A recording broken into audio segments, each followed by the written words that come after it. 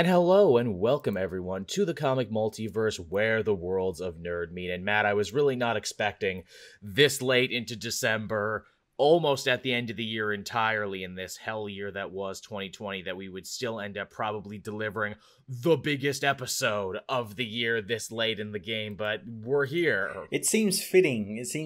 Like that 2020 would culminate in this. And probably some other horrible, heinous shit that's going to come out soon as well. Because it's 2020 as well. You can't have something good without something bad happening. No, that's always the way it is. But I want to thank everyone for coming and joining us here for what might end up being the last quote-unquote regular show of the year. Matt and I were just looking over the schedule here, and we're thinking next week is the 20th, so we're probably going to do something fun and Christmas themed. We're probably going to pick a bad Christmas movie to watch. I got a couple in mind, and depending on how we can skirt different copyright laws, we might stream it, we might not. So if we don't have a live show next week, that's why. Yeah, I tweeted it out to you. We got to do that Lifetime movie about Colonel Sanders with, was it Mario Lopez? I saw that. It was either going to be that, or it was going to be that like Mexican Santa Claus movie, or like Santa Claus versus the Martians, or Rhapsody Street Kids, like something fucking terrible that no one gives a shit about to give us a copyright strike on. I think Hallmark might actually care a little bit, but only a little bit. Only a little bit. A little bit. Again, I'm sure we talked about this in weeks past, but you know why Hallmark makes these movies so quickly? Because they will literally take submissions from anybody, including KFC. Yeah. I got a bucket of KFC not too long ago because I had a craving for it, and I hadn't had it in years, and it was literally burnt. I make my own because I've got an air fryer, so I just like coat chicken and just chuck it in, and it cooks it up real nice. Nice. I have an air fryer on my Amazon wish list, actually, and as we get closer to Christmas, maybe someone will give me the gift of frying, which I think is kind of like a backhanded gift where like, hey, Joel, good job with the weight loss, but also here's an air fryer, you fat fuck. It's a little healthier, though, because it doesn't do it in the fat or anything. It drains all the fat out of it. True. And hey, speaking of that, I'm glad you were able to segue me there so well, Matt. Our sponsor for the month of December is still livefitfood.ca. They make all sorts of pre-done meals to fit any lifestyle. For me, they set me up with $100 worth of keto meals for this month. And after just a couple weeks, I lost about 5 pounds without really doing anything. So yeah, I feel really good about that. And, you know, now I'm justified in picking out for Christmas dinner, which is what I always wanted in the first place. You can actually get $100 from them now, too, as part of a special promotion they're running with the Cape Joel Instagram feed. We're recording this Sunday night. It'll be up Wednesday. Around that time, I'm going to try and be dropping, something on my Instagram. Be sure to leave a comment there. You can comment whatever you want, and I will pick a winner, and then I'll set you up with the company, and they, too, will send you a voucher for $100. Now, unfortunately, that's only for our Canuck friends out there. So for all the other Americans and everyone else, sorry, they are a Canadian company. International shipping ain't that about a bitch. Usually it's the other way around, but now you get to feel the sting of it. So if you're Canadian and want $100 worth of pre-made food, there you go. And in this post-New Year's thing, when you've spent all your money anyway on gifts and everything, it would be nice to have like a week plus of food you don't got to worry about. Yeah, absolutely. So there's that, everyone. And I'm glad I remembered this time, because last week I didn't remember till the end of the show that we had a sponsor. Don't no one tell them. But yes, we have an absolute shitload of news to go over this week. The big Disney investor call was early this week, and the floodgates opened, and just, hey man, do you like movies, Matt? Do you like TV shows? Do you like interconnected universes and, you know, recognizable brands? I do. I also like content for streaming services that don't particularly have a lot of content aimed at me. Yeah, do you like streaming services with lots of stuff to watch as to justify your purchase of said streaming services? And so you don't feel like you're getting screwed over every time you forget to unsubscribe for them for a month? Because that's how they really get you with laziness, where it's like, well, I could cancel my subscription, or I just couldn't. Yeah. Well, there you go. The mouse giveth, Kevin Feige giveth, and oh boy, do we have so many things. We have like 30 things here to cover, so, you know, if we don't end up talking about what we read this week, which I doubt we will, you'll know why. Yeah, there's quite a fair bit. I was putting the list together, and I'm like, really? That was all of that? Jesus Christ. Yeah, Jesus Christ. So no time like the present. Let's hop right into it. And again, thank you, Matt, for not only running the show, but also putting this list together for me. I didn't trust myself because I knew I would forget something. Don't worry. I like doubled and triple checked it and everything, and just like, did I miss anything? I didn't miss anything. Good. There you go. And before we even get to that, some DC news, actually. We'll start off with a little DC news, because, hey, they did stuff this week, too, DC and Warner Brothers. And perhaps the biggest thing they did this week was actually surprise some people, but not surprise me, because I think we both knew there was a 50-50 here. They finally said who the future state Batman was going to be. John Ridley's new big African-American Batman that they're all excited about. And hey, it's not Luke Fox like everyone jumped the gun and assumed. It's Timothy Fox, who got name dropped at the end of that special Joker War prelude. Yeah, and I'm pretty sure that after we saw that preview, we're like, okay, he's going to be Batman, or like it's going to be a shared role or something. Right. But yeah, it was kind of obvious. But I'm really surprised they actually announced it, because I was sure they were going to keep it until that first issue. Yeah, they shockingly had managed to keep this secret for a very long time in a day and age when nothing is kept secret anymore. Yeah. And Timothy Fox, for those who don't know, is one of Lucius Fox's other kids. He's been crisis in and out of existence a couple times, along with a bunch of other of Lucius's kids, but Ridley clearly remembers and dropped reference to him at the end of that Joker War Batwing story. And I can only assume, but the way Timothy was presented back in I think it was like the 70s or something, he was kind of the more rebellious, politically outspoken son. He was the guy who would constantly give his dad shit for working with the man, for working with the Waynes, and he literally called his father an Oreo. Yep. Which, hey, black on the outside, white on the inside, for those who needed me to spell it out to them. And man, the idea for that guy to be the Batman of the future, and what do we know about future state Batman? Some evil authoritarian force called the Magistrate has taken over Gotham, so he's literally going to live the dream of fighting the man. He is. And of course, people aren't happy that Bruce Wayne's not Batman anymore, but he is, because he's still operating as Batman. Yeah, read Dark Detectives, you dumb fucks. It's like some people are so racist it has their brains just short fused. They're like, cannot comprehend Batman, black person. I can't even see that Bruce is over there because a black man is Batman. It's all those people who lost their shit when frickin' there was a black stormtrooper. Yep. Get the fuck over yourself, everyone. Personally, I'm really interested in this. I'm actually more interested now than I ever was before, because it is part of this future state thing, and also because I've really started to become a massive John Ridley comic fan, actually. He writes some good shit. He does, and if this is anything like his other history of the DC universe, and unlike any of the other stuff he's written, this is going to have some social commentary and some bite to it that you normally never get to see with Batman. Yeah, I'm very much looking forward to this. I'm looking forward to all the future state titles. They all seem really fun. Same. Absolutely. There looks to be some new and interesting stuff here, and I'm sure the idea is that if any of these new characters serve to be popular or end up gaining any sort of cult followings, don't be shocked if they get their own imprint or if they get rolled in to what DC is doing. Well, we're already seeing that with the new Wonder Woman. They're going all out on her.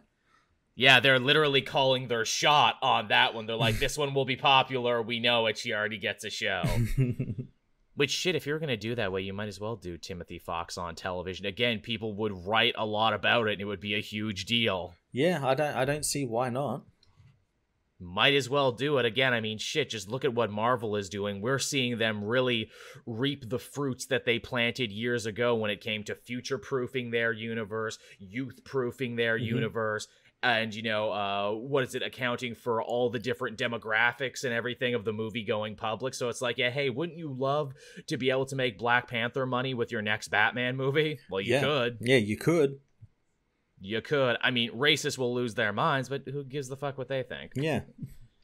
Plus, they're all busy right now anyway, those racists. Just open your Twitter feed. They're all really busy right now. Yeah, they're busy making cringy fucking political videos. Oh, Dan Crenshaw. Man, see, I knew about Dan Crenshaw for years because of the big kind of feud he had with Pete Davidson on Saturday Night Live. You heard about that, right, Matt? Yeah. Yeah, Davidson, like, made a completely innocuous joke about him saying he looks like a hitman in a budget porno movie. And then Dan Crenshaw got all pissy. Yeah, I'm a veteran. I lost this eye in war. Da-da-da-da-da. And so, like, NBC, as they often do, totally clammed up and made Pete Davidson apologize to him on air. And then we found out Dan Crenshaw was, like, actually covering up, like, a bunch of sexual assaults and everything in the military. So I haven't watched the show that aired last night when this news came up, but I really, really hope Pete Davidson comes out and says, I'll accept your apology any day now. Yeah, you frickin' dime store solid snake motherfucker, you. That video he put out did look like a porno, didn't it? Look like a porno without the sex. Yeah, all the scenes that don't have the sex in it. Yeah. You know, the worst part. But, yeah, so there's Tim Fox's Batman. Really interesting. You know what? I know, like, we were kind of indifferent at Future State at first, but, like, the more I kind of hear about it, I'm like, you know what? Yeah, I could read some more interesting DC stories. Yeah. Lord knows I'm not reading that much DC now as it is, and what I am reading I think is a little boring, so yeah, bring it on. Yeah, well, it's all a little bit boring because it's all coming, like, ramping up towards the end to come into Future State for the next 2 months. Yeah, definitely. All right, what else we got after that? Ooh, we got some Superman news I'm sure you're pretty excited about, Matt. Tell us all about Lois and Clark and what we got coming from there. Yeah, no, well, we got a picture of the new costume, which looks fantastic. Looks real good. I miss the red trunks, but the rest of it pops so much, I don't miss it that much. Yeah, it looks great, and there's been, I didn't put them in here, but there's pictures of him on set in it, doing, like, stunts and stuff, and he looks exactly like Ben Oliver's iteration of Superman. I don't know whether you've seen Ben Oliver's Superman, but he looks exactly like him. I'm sure I have somewhere. It's bright and shiny. He doesn't look like overly puffy or anything. They're not like trying to exaggerate his musculature. Yeah. He doesn't look like he has to walk sideways through doors. He looks like, and he looks fine as Clark as well. Yeah, looks. I get a real kind of like DC Rebirth vibe almost. Yeah. Yeah, looks solid. I am very excited for Lois and Clark. Really, just the new CW stuff in general. They came out, with guns blazing for everything they're planning to do, and they've again kind of shown us what the next couple of years of their series are going to look like. Yeah, and it's even better with like this show. I'm sure it might be the same with a couple of the other DC shows, but this one in particular, apparently WB are pumping a heap of money into it because they got the VFX people that do work on the Marvel movies and like Falcon and Winter Soldier and Witcher and all that, doing all the VFX for this. Huh. Wouldn't it be crazy? And I think this has every chance in the world of happening, that TV Superman becomes the Superman of this generation. Yeah, that'd be great. I mean, it has every chance in the world, and I mean, CW, love it or hate it, I think CW has already nailed down the iconic Flash of this generation. Like, that's just is how it is. Like, that character is now indispensable. And yeah, even Supergirl, too, I'll say. Oh, yeah, absolutely. Yeah. She's never been more relevant than she is now. Shocking to think, yeah. So that's looking pretty good. So yeah, I'm definitely excited to check that out. And man, isn't it just nice to be excited about something Superman related again? It is, and it's nice to have a Superman that, as you said, isn't like big and like roid freak and like scowling and standing in the rain and it's constantly dark and everything. It's nice. And yeah, not trying to be something that Superman isn't. The most inventive, amazing, outside the box this show has. Like, what if we just do a show with Lois and Clark and they're married and they love each other and he fights crime as Superman? Get out of here with that shit, Joel. No, for once they didn't do that. For once they're like, you know what? That's just crazy enough to work. You're a fucking madman, Jenkins, but we'll do it. We'll do this. I don't know if America's ready for a guy who's just good and nice all the time. I don't know. And whose power doesn't corrupt him, but instead vindicates him. I don't know. We'll see. But yeah, there's your heap and helping of DC news right there, everybody. And from there, buckle in tight because it's going to be the Marvel Star Wars Disney hour, because that's where we're going now with it. That is, yeah. And you can tell Matt put this together too, because he put all the Star Wars stuff first. Our first big piece of news here is we got a little bit more insight in that Obi-Wan show, which is still moving along at a good clip. But perhaps the biggest piece of news we got from this Obi-Wan show is that Hayden Christiansen will be back reprising Vader. Okay, I'm totally cool with that. I'm totally fine with that. I wonder why now, of all times. Maybe it's one of those things where, like, he saw The Mandalorian and he saw Boba Fett and he's like, but I want my character to be redeemed too. But I don't want people to say I was one of the worst things about Star Wars forever. Bring me back. I'll come back for a streaming show. I'll do whatever. Yeah. Well, as well as, like, there's obviously a tie with the story that it's telling with Obi-Wan, since that's like the last moment they left each other, they weren't on good terms, and there's a story there with Obi-Wan having to kill someone who was essentially his brother and son, really. Yeah, in a lot of ways. And I mean, the fact that they got Christensen back too, you gotta figure, well, we're probably gonna get some flashbacks, right, of him and Obi-Wan together and not in the suit, assumably, because why would you get the same actor if you were just going to put a fucking helmet and a voice modulator on? Well, they did that in Revenge of the Sith. He was in the Darth Vader costume for that. So for the short amount of time he was in it. Yeah, they could do that. And yeah, it's the way it sounds, like the way Kathleen Kennedy and then what Ewan McGregor also said, that they're actually going to fight. And I don't think it's going to be a literal fight. Darth Vader's not going to come to Tatooine and all that sort of stuff. I think it's going to be something in his mind or something, in the Force. It's got to be a mindscape battle. And again, hey, we've set that up. Jedi can astral project themselves and everything now. Yep. So we can do something like that. Again, we've mentioned it before. An Obi-Wan show is going to be interesting because it's like, okay, what stories do they have left to tell? Because the comics and the novels and everything else have pretty much filled up his entire dance card for everything he's been doing.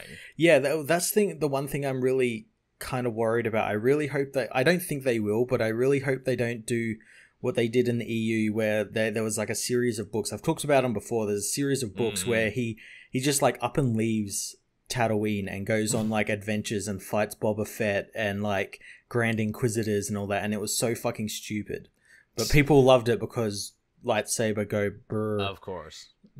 Yeah.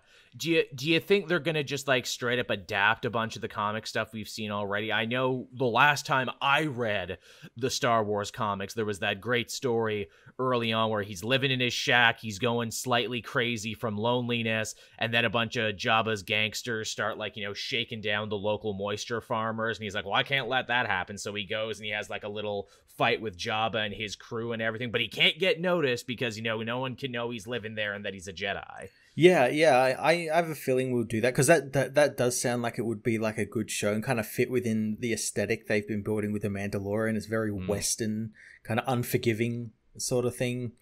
Wouldn't be very expensive. It's all the Clint Eastwood movies. Yeah. It's Unforgiven. It's No Country for Old Jedi. It's Grand Speeder.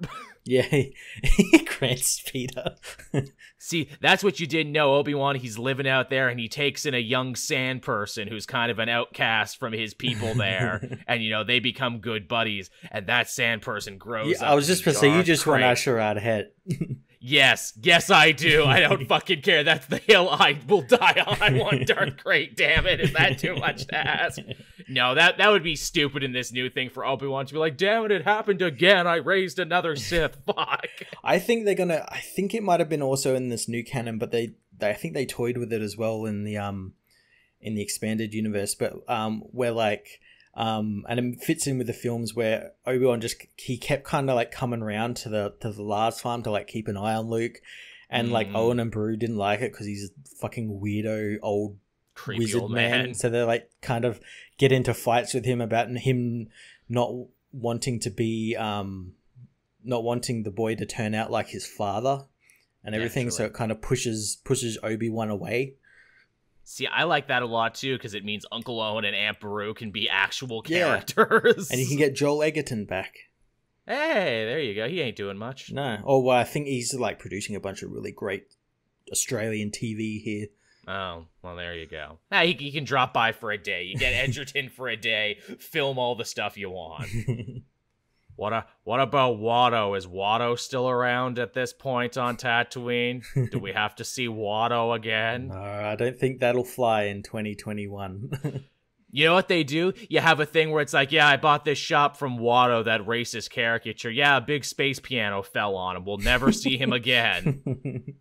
It was a murder-suicide. It was him and Jar Jar. They were shooting up death sticks, and they both died. They'll never bother us ever again. Man, frickin' Tatooine, as we know it, is really filled up with people now, isn't it? It is, yeah. A lot of people on there. So there's the Obi-Wan show. Cautiously optimistic on this one. I think this is definitely one of those deals where it's going to be all in the telling. Oh, absolutely, yeah. We've got Deborah Chow working on it, so I'm a bit more optimistic since it's not someone like George Lucas writing and directing it. So hopefully they can bring something out more in Hayden than he did. Right. But I'm kind of holding my breath on that because Hayden, even in general, isn't like a really good actor. No, that's the bad thing about it, right? He's never that good in anything, really. But I wish him the best, though, that he wants to go back and like right this wrong of his past. Yeah, I have a feeling that he'll probably bring his all into this. I hope so. And thank you, Pat Senior, as well. Here's my question, too, with the Obi-Wan show. And this kind of extends to all the other stuff we're going to be talking about as well. Some of these are going to be series. Like Mandalorian was obviously going to be a series with multiple seasons and everything. Obi-Wan can't be a series. It has to be done after one season, right? Because eventually he has to go and die on the Death Star. Or not the Death Star. He needs to go and die at Vader's hand and everything. Yeah, no, it absolutely is going to just be a mini-series, and there's no way they could continue it after it. They'd have to, like, go and do another character set at the same time or something, or someone who was in his show gets a show or something. I don't know. Yeah, like the Dr. Aphra effect. Like, okay, who's the spin-off character from here? Yeah. Which I'm fine with, and I feel that this is like something they're going to do not just for these Star Wars shows, but for the Marvel ones too, where people assume, oh, these are going to be big, long-running series. No, they don't have to be. They might just be miniseries. They might just be ones and dones. Yeah, I know people like to like rail on Disney and all that, where they run all this stuff into the ground and everything, but they know when to stop. Yeah, or they're over milking their IP and everything, which is extra funny. Cause I'm like, oh, shut up, you're gonna watch it. Yeah, and it's like, oh, would you rather they just not do anything with the IP? You know, you're the ones complaining they have no content, and when they give you content, you complain about it. Yeah, go ask the Gargoyles fans how they feel about that. Disney sitting on cool shit and not using it. Moving on from there, we have the Cassian Andor show, which had been announced previously, but we actually got a nice little sizzle reel on this one now and kind of a better understanding of what the show is going to be. Yeah, it's filming at the moment, because in the sizzle reel we got to see some of the sets and everything, and it's been headlined by the Tony Gilroy, the guy behind like most of the Bourne films. He wrote most of them, and he brought on as a director in Rogue One as well. Yeah. So he knows what he's doing, and yeah, I'm excited for that just because it means that the show's going to be very like spy thriller. Very. I mean, would I be correct in my assumption at looking at this from a first glance? It seems to be they want Andor to do for like a Han Solo and similar characters what Mandalorian did for Boba Fett, and that's like, okay, so they had their character, they had their story and everything, but let us give you something in the same vein with a new-ish character, because obviously literally Andor shot first in Rogue One. They make a big point of him doing that. Yeah, I imagine they're gonna try and build a brand around the character and make him like kind of like the new Boba Fett, I guess you could say, like that type of like character who kind of had nothing really big impact or anything, but looked cool and kind of acted cool and whatnot, and give him a bit charismatic actor. Yeah, give him a bit more charisma and everything, a bit more time to shine. As I look into it more too, they also seek to say, because this is obviously during the time of the rebellion, they say it'll also be a show about kind of the rise of the rebellion and everything. I'm like, well, didn't we do that in Star Wars Rebels? Wasn't that all about? But then again, the crew of the Ghost were a small cell who ended up joining the Greater Rebellion. So maybe this is about the birth and build-up of the Greater Rebellion. Yeah, well, as well, Cassian seems to be involved in the larger part of the rebellion, because I think even they announced in the cast, the woman who played Mon Mothma in Rogue One and Revenge of the Sith is coming back. Cool, I like her. And Stellan Skarsgård's in the cast as well, so I wonder what villain he's playing. He's playing a villain. He's playing a fucking villain. He ain't playing a nice guy or anything. That's for sure. But yeah, I mean, the dude involved there, I don't know why his name is escaping me for a second. Diego Luna. Diego Luna, who is just a charming motherfucker to begin with, and he just seems super stoked about this in general. Yeah. I imagine he's very happy his character gets an extra time behind the camera. Yeah, no other characters in Rogue One did. Also, hey, good job for some Latino representation in the Star Wars universe. Yes, I know Pedro Pascal, but like, dude wears a helmet the whole time and sounds like a white American the whole time. He's doing a thing there, but yeah, good on him for that. And I mean, hey, we could all use a little more gunslinging in outer space. Yeah, and if the concept art that was shown in that reel, if it's anything like that, if the show end product ends up anything like that, I think we're in for something real cool. Yeah, for sure. We also got, and this is just a small one, Mandalorian Season 3 slated for Christmas next year. And I'm fine with that. Yeah, it makes sense. This season came out around that time as well. We'll be coming up into the final episode this week. Yeah. We had a whole Bill Burr Mayfield-centric episode this week as they try and get everything together to get the child back. And I guess we'll see what their adventures will look like next at the end of all of this. Do you think... I was hoping Bill Burr would stick with them, because after this week's episode, he was so good. They definitely build an interesting character out of him, and boy did they cast the right actor for it. It's like, you fucking scumbag, I hate you. Ugh, but you have some redeeming qualities. I guess you're not as shitty as the other shitty people you hang out with, and oh, fuck. God, he was perfect for that. That just sums up Bill Burr in a nutshell. Yeah, we're heading into the finale there. We got stuff with the Darksaber. Maybe Bo-Katan will come back. Maybe we'll see more about Mandalore the planet, because they obviously made reference to it a bunch of times here. Yeah, I have a feeling that either like the showdown, because they the whole episode that we just saw was about tracking where Gideon and that was. I have a feeling they're either going to be on Mandalore or I think someone pointed out it was going to be like Nar Shaddaa. Like someone used the map that was in the episode on like an actual star map, but again, like those things, I don't think many people think about those things. So yeah, smart. Space Lord brings up a good point in the chat too. Hey, do you think Andor will also be a one-season wonder too? Because obviously there's only so much you can do with him before he eventually has to die. Yeah, well, I mean, it depends when this show picks up. Like, is it going to lead into Rogue One, or is it like a 2-season thing?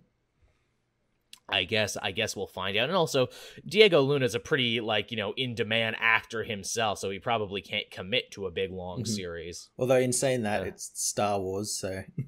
True enough. Alrighty then, so after that, we got The Bad Batch. We got an actual trailer for this. The big... much-awaited sequel to Clone Wars with the characters that spun off from the episode The Bad Batch. Yeah, and it looks great. It just looks like season 9 of Clone Wars. Pretty much, it looks like everything I wanted from that show, where it's like, oh, when's it taking place? Oh, during the rise of the Galactic Empire. So the Bad Batch are basically like the A-Team now, who are hunted and doing jobs and everything, and we get that great moment where they're like facing down a bunch of troopers, and it's like, oh no, they're not clone troopers anymore, they're, friggin' stormtroopers now. What? Yeah, that looked good. Fennec Shand is in the show. Oh yeah, that's pretty cool too. Yeah, I imagine going to be voiced by Ming-Na Wen. Which I think is pretty cool. Again, building up her character and probably why she's hunted by the Imperials and whatnot. To think we have so much correlation now between the animated universes and the live action universes, it probably helps that David Filoni kept getting promoted up more and more. Yeah, he's like the connective tissue between these shows.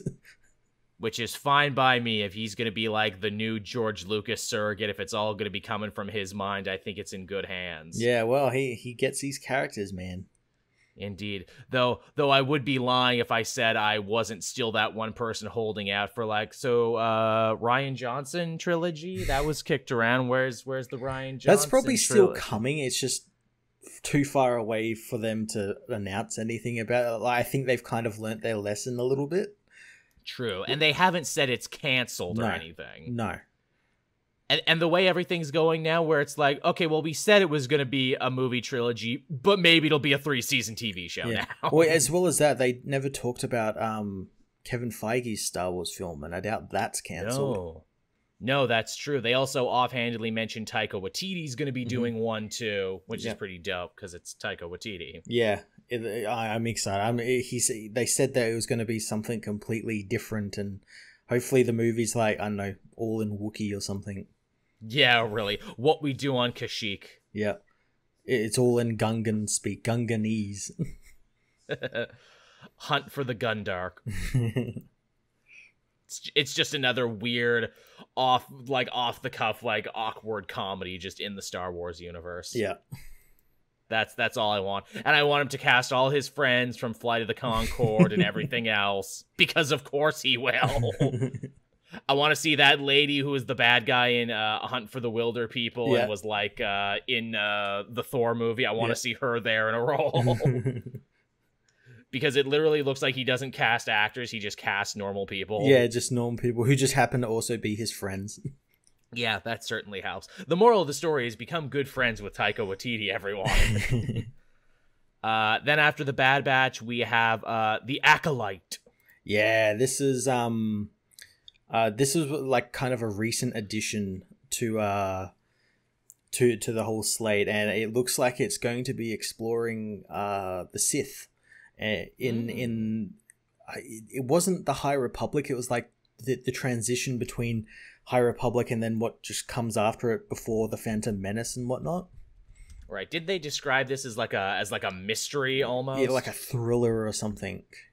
Yeah, like a murder mystery is what I gleaned from it, but I could be wrong. Yeah, but this is definitely one of the more mysterious ones. Yeah, and this is going to be a series. Right. So yeah, I'm looking forward to that. More Star Wars series, live action as well. So yeah. Yeah, also looks like they're kind of taking their chances with, what is it, the genre that it's in. Here's the actual thing from it. It's being developed by Leslie Headland for Disney Plus. Yeah, who will be writing, executive producing, and serving as the showrunner. It'll focus on the emergence of the dark side powers in the final days of the High Republic. So I'm guessing Rule of Two stuff, probably right. Darth Bane and Darth Plagueis. Maybe a hint at Palpatine, because it's around. Because if it's the final days of the the High Republic, that's about 200 years before the Phantom Menace, and I mean you could probably work it so that Palpatine is involved in it, because I mean dark side shenanigans. Isn't it always the way? Yeah. Baby Palpatine. Give me my baby Palpatine back. See, that's what they didn't say for this show, is that Baby Yoda was so great that all of these shows will feature a new adorable baby character that needs to be protected. You know what? If that was the thing, I'd be like, you know what? It's fine. Which baby's the cutest baby? Let's find out. Also, I do really enjoy the High Republic connection, because obviously that's the next big thing they're doing with the comics, and that comes out fairly soon, doesn't it? Yeah, the comics and books start coming out in like 3 weeks, and start of January. And I want to be there. I want to actually be involved in the High Republic. This is the Star Wars thing I'm going to sink my teeth into, damn it. I got the books pre-ordered and everything. Sweet, we'll have to talk about that. Then from that, we have the Lando show, which, man, did you ever think Lando would get as much love as he does? He shows up in Rebels, he shows up in that movie, he shows up in everything. Probably because Billy D. Williams is just fucking game for anything. Yeah, he's getting on in years, wants to leave his mark on Star Wars that's beyond the original trilogy. True, and now, I mean, in the expanded universe, he's become a much more interesting and much more integral character than he ever was. Absolutely, yeah.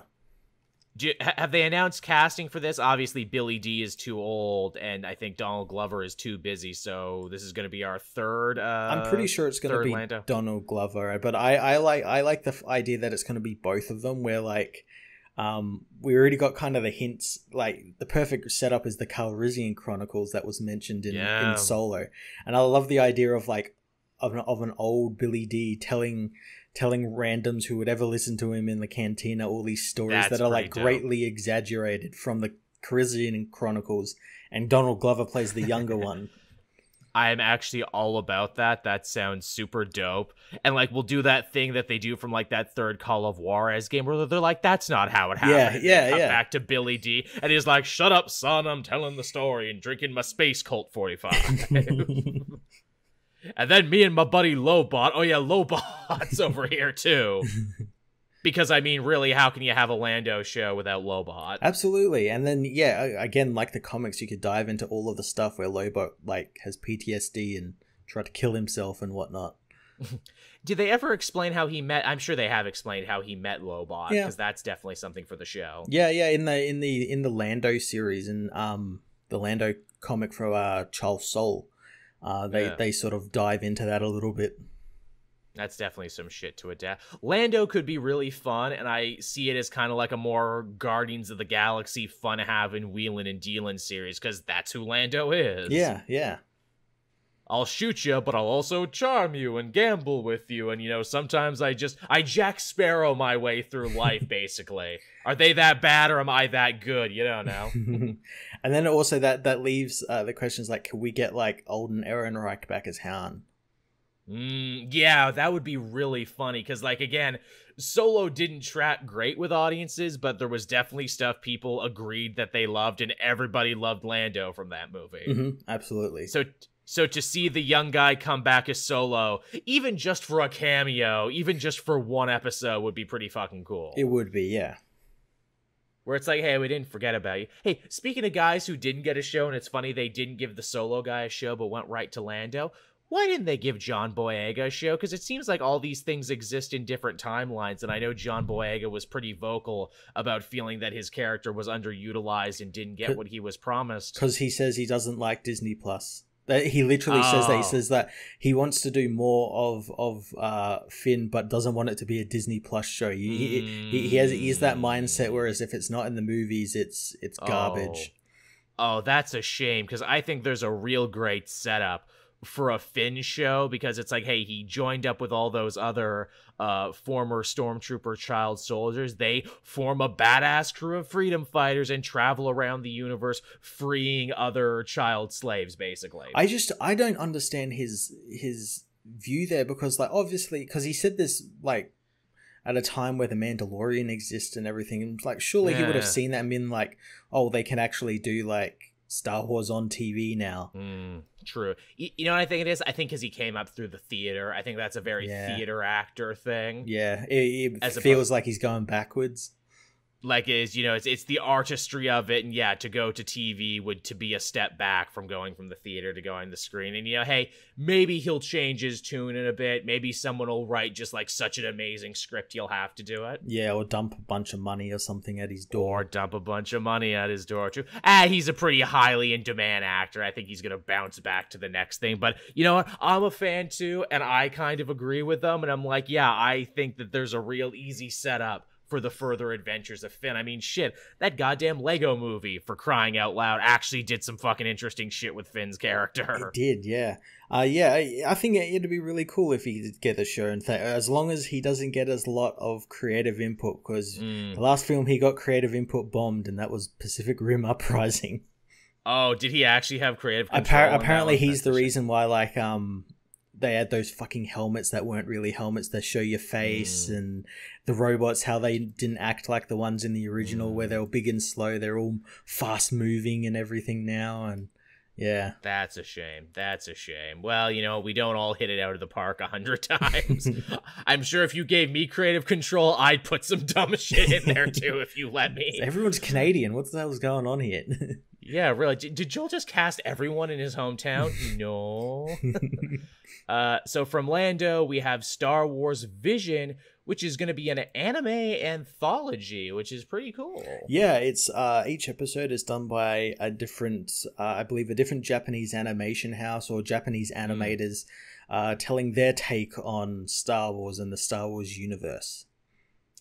I feel like this is also a real big badge of honor for any long-running IP. It feels like everyone gets the anime anthology at some point. And obviously, even if you're just a fan, you've seen a ton of anime Star Wars crossover. I mean, the fucking My Hero Academia guy has a massive boner for fucking Star Wars. Yeah, and there's like great like fan products of like, I'm sure you've seen the fan one of I think it was like a TIE fighter and X-Wing dogfight. And yeah. That's great. Yeah, I'm intrigued to see what this is going to be like. I mean, even just culturally and artistically speaking, it's so much shit coming full circle because it's like, you know, Lucas gets inspired by like Kurosawa samurai movies and Wild West movies, and you know, he puts that into a science fiction setting, and then Japanese culture gets inspired by Star Wars, and now it like comes back around, you know, East meets West. Yeah, it's a big Ouroboros. Very much so. Lich Lord Chris brings up the Animatrix. Yes, I was thinking about the Animatrix too, and I think fucking Halo had an anime one too, I do believe. Of all things. So yeah, that's definitely going to be an interesting one. I like that a lot of these are outside the box, and hopefully it'll shut people up. I mean, it won't. When they're like, oh, these are all just the same types of shows over and over again. No, they're not. And even if they were, they'd still watch them. Exactly, that's the thing. And even if they weren't, they're still going to be huge because they're Star Wars. Then we got a droid story. Someone's finally got that killer droid pitch we've been waiting for. Yeah, well, this actually sounds like a live-action version of the droid cartoon from like the 80s. Yeah. And if it is, I'm totally on board with that. Yeah, it's like a Tales from the Crypt, but like with R2 and C-3PO, where it's like, yeah, they just drift through the universe in between movies, getting picked up by new owners. And the big thing here is they're like, oh, we're announcing a new droid you've never seen before will be in this, will be like the third man in this Three Stooges team. I'm cool with that. Yeah. Will he be cute? Will he be awesome? Absolutely. Will I be able to buy him? Absolutely. Yeah, will I be able to buy him at the Disney park? You better bet your fucking ass you will. We have been working with cute scientists to make sure that you'll absolutely love this new droid and talk about him. BB-8 and Baby Yoda. Amazing. He's made of fluff. He's just a big cloud, but also a droid. Oh, Batman Gotham Knight, Jaden says, yep, that's right. That was another popular American brand goes anime. Yeah, you're right. See, look, we could do this all day. Yeah. Now, what do we got after that? We got Rangers of the New Republic, which was kind of referenced already by the dad from Kim's Convenience when he tried to, recruit Gina Carano for some sort of thing. Yeah, so originally I thought this show was going to be about the X-Wing pilots and stuff, but the Rogue Squadron announcement derailed that. So I think it's going to be about like Gina Carano and like Cobb Vanth and people like that who are marshals of the New Republic. Maybe not Gina Carano. We'll see what happens in between. Unless they already signed her to a contract, we'll see. Yeah, and I'm totally open to a show that's basically the Shield or like Justified in space.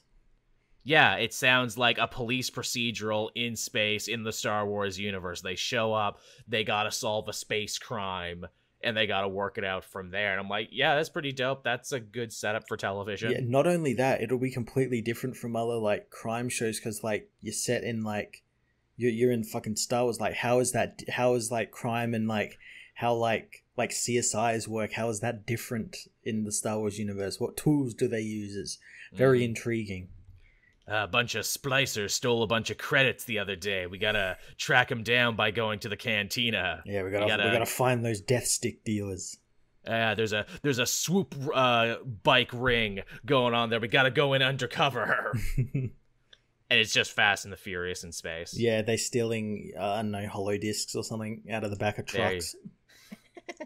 Again, you know someone in Hollywood has that where it's like, look, it's about swoop bike racers. It's literally just Fast and the Furious in space. We got Vin Diesel attached. Can I make this movie? Vin Diesel's pretty busy. He's busy in that Arc 2 game.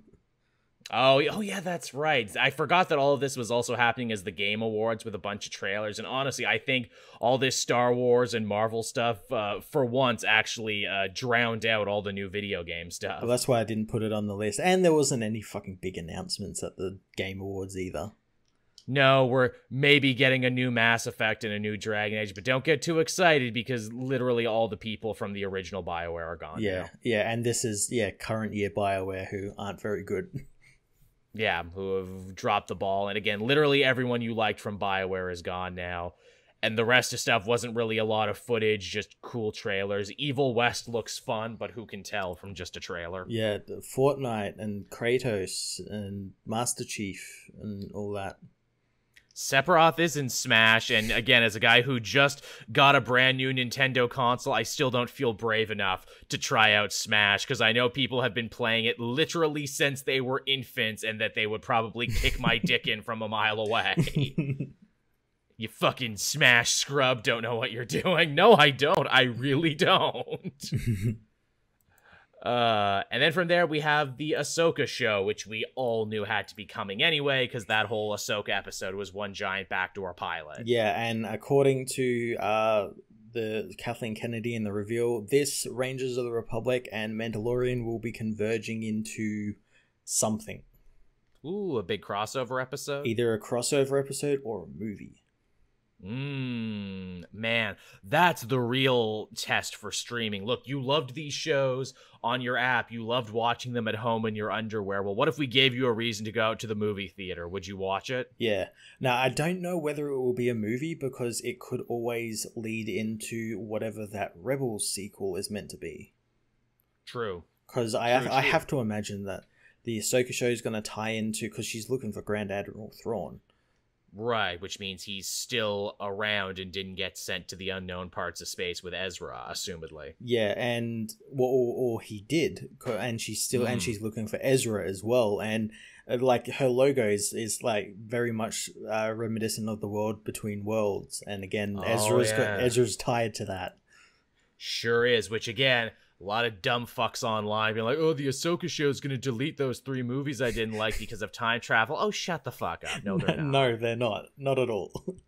Yes, it's an interesting concept that Star Wars does have time travel in its back pocket if they should want it. But look, again, go watch that Lego movie and tell me how you think they approach time travel. But yeah, you're right. I'm looking at the logo right here, and it is totally that, like, space between spaces. Yeah. Hey, maybe we're going to see more stuff, what is it, with the brother, the sister, and that whole kind of, like, early Force mythology that Filoni really seems to be going all in on in its connection to Ahsoka. Yeah, and more owls and Lothcats. Yeah, more owls. Will we see the owl? I am so all in on the fucking owl. Every time the owl shows up, there it is. There it is, everyone. I will never forget I watched that final Clone Wars with a person who only had, like, a passing interest in Star Wars, and they saw me, like, completely lose my shit at an owl flying overhead, and they thought I was, like, mentally ill. I'm like, no, the owl means so many things. You don't know, man. You weren't there. So then I, of course, had to sit them down and explain the owl to them, and they're like, I didn't need that in my life. I'm like, well, you asked. But yeah, so, I mean, Ahsoka, no-brainer. For a series. Look, it's the Jedi that you not only really like now, but that you grew up with. So, like, for a whole generation, this is going to be their fucking jam. Yeah, I'm so excited for this show. And if it ties into the Mandalorian and Rangers, like, what huge thing do they have coming that needs all of these 3 series tied in with one another? Yuzan Vong? Oh yes, please, yes, please. They need. Well, that's the thing. They need to put out a big new threat now. I guess that the like the First Order and Final Order and all that are done. What's the next thing? Because that's the thing with Star Wars. There's always another thing. There's always got to be a new thing. Well, I know they have like those new evil space Vikings. For High Republic. What if this is all like a big circular thing to be like, no, we need to introduce the evil space Vikings in High Republic, so it's a big deal when they come back in the future. That'd be they come out from the unknown regions. Yeah, like we're playing a big crazy long game. And I mean, Filoni's involved in this, and he almost had the Yuuzhan Vong in Clone Wars. So he clearly wants it. It's clearly in the back of his head. Yeah. What are some other big evil forces there? I know Black Sun existed, but they weren't quite like how they were in the EU. Yeah, they have, what was the threat that happened after in the expanded universe? I've got to look this up now because it's on the tip of my tongue and I don't want to get the word wrong. I think it was the, okay, of course it doesn't tell you. What was it? It's a big thing. It happened like literally the day after Return of the Jedi ends. The chat keeps saying the Shiruk, I think they were called. Oh yeah, what's their deal? They were like an evil government sort of thing. Weird alien birds that had like people as slaves that talked in their stead and sort of thing. Oh, so they're like those freaking things from the Dark Crystal. Yeah, kinda, yeah.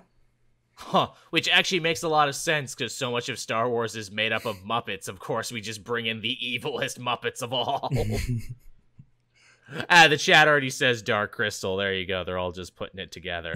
So Lich Lord Chris said more Palpatine clones. No more Palpatine clones. We're officially over clones. I'd actually like that if that became a thing in like the Mandalorian. It's like, oh, the fucking Palpatine. He has to like kill them. And they're just like a nothing to him. It's like fucking Palpatine clones, man. Because, yeah, as we've seen, Mando's not like the sharpest knife in the drawer when it comes to like universal events and everything. He just starts shooting all the clones. Like, who are those guys? Yeah, I don't know. What's the significance of this? Yeah, exactly. Do you not know what Space Hitler looks like? Nah. I just kind of keep my head to the ground. Mostly. I'm like a nobody in the grand scheme of things. Pretty much, yeah. Which I do love that about the show. Mm-hmm. As someone said, Night Sister show. Yeah, I know most of them were destroyed, and Ventress is kind of like, she's kind of in a gray space continuity wise. Yeah. Like she builds a new Night Sister order, mm-hmm. and we see what happens with that. Maybe follow like a new ride along Night Sister for some reason. The one Sister Meryl from Fallen Order. Ah, that's right. I forgot about that. Oh, so there you go. So it's already baked into the universe. Still need Cal to come back in some form. He's still alive, at least. Oh, is he really? Yeah, okay. Well, by so the end of the game, he survives the end of his game, so yeah. That's right. Who's that other Clone Wars guy with the dreads that everybody really loves? Did he make it or did he die? It's nebulous whether he lives or dies. Okay, because there's another like kick-ass dude and some nice little, African-American representation in the Star Wars universe if they ever want to bring them back. Yeah. That I'd be cool with. Alright, so after the Ahsoka show, we got the Rogue Squadron show directed by Patty Jenkins. Yeah, this was a big surprise, and this is actually the next Star Wars film to be coming out. It's shocking that it took them this long to just be like, yo, Rogue Squadron, because that's like always there on like the back of the head. Yeah, I'm so excited for this. I'm excited as well that it's not just going to be a rehash of the video games and the books. It's as Patty said, it's going to be something new, and she said it was going to be set in the future. So I don't know what that actually means, whether future from like when the Rogue Squadron was actually a thing, which was the Empire times. So like, is this going to be set sequel times or beyond that? Yeah, because that's what I think is very interesting about all these new Star Wars things, too, and kind of like the faith that Disney has in their audience to put this shit together for themselves and not need their hands held, where it's like, look, this takes place in 3 completely different time periods. The original trilogy, the prequel trilogy, and after in the new sequel trilogy. Mm-hmm. Which, yeah, I would be cool with that if Rogue Squadron was the newer one. Like they have to come together for some reason, for something. Yeah, she said it's going to be an original story, but will take reference from the books and games. So, yeah, I'm looking forward to it. I'd very much like Poe Dameron to come back. Maybe be the leader of Rogue Squadron. I would like that a lot. And also, too, it's like such a no-brainer in terms of theming where it's like, yeah, it's Top Gun, but in space. Yeah, and it also surprised me. Like, I never knew that. Did you see the announcement trailer Patty Jenkins put out? No, I didn't actually. There was an announcement trailer? Yeah, she dropped it at the same time as the announcement. And apparently her father was a test fighter pilot and died like in combat. Huh. And she'd been looking for a story forever, and this is the story that sort of spoke to her. And I found that very strange considering she works for DC, that she never did a Green Lantern film. Yeah, wow, that sounds deeply personal for a creator to draw upon. Holy shit, wow. Yeah. Huh. Well, that just went up a couple notches in my must-watch category. Yeah, so I guess they must have offered her something that, spoke to her. Very much so. Dougley in the chat says, but what about Porkins, Wedge, and Dak? Indeed. What about, maybe we'll get flashbacks to the formation of the original Rogue Squad. Maybe. And look, if you need someone to play young Porkins, I'm just saying, clearly the Disney company loves casting quirky Canadians. So let me just tell you, I'm the quirkiest Canadian ever, and I've been working on my Wedge. There, that was my audition. Send that to him. I can blow up real good. Can blow up real good. All right then. So, who the fuck's blowing up my phone right now? Can't you tell we're talking about Star Wars? From there we have, I guess that's it for the Star Wars thing. That's all the Star Wars things that are coming out. Holy shit. Yeah, and there's probably still more we don't even know about.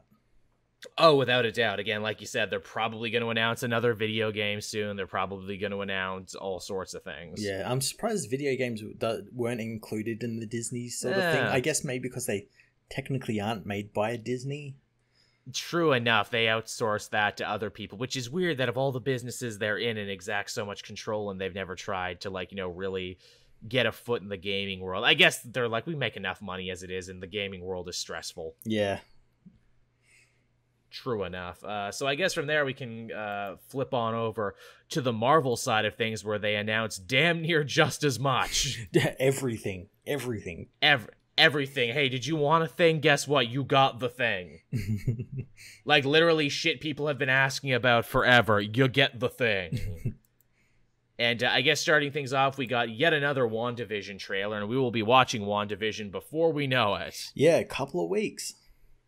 Hard to believe. And that trailer looking pretty good. I know I've said it before, but I'll say it again. They are really experimenting with the format here in WandaVision. This looks like a big, mind-bendy, outside-the-box concept of a show that they probably couldn't have done in the movies and only really done on TV. This is definitely something that lends itself to a long-form TV show, and we're getting 8 episodes of it.